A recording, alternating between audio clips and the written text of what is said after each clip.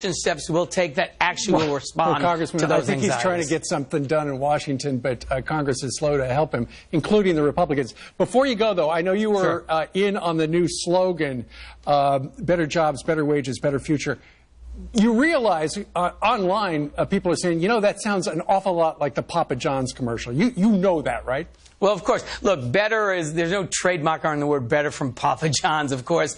And obviously they don't have an economic agenda. This is an agenda that is about raising people's incomes, about making sure we reduce the expenses in their lives and prepare them for the jobs and the changing economy of the 21st century. This is a strong economic agenda. Last time I checked, Papa John's doesn't have an economic agenda. But Papa John Podesta does. Just saying. So, anyway. Thanks for having me. You bet. Congressman David Cicilline from the great state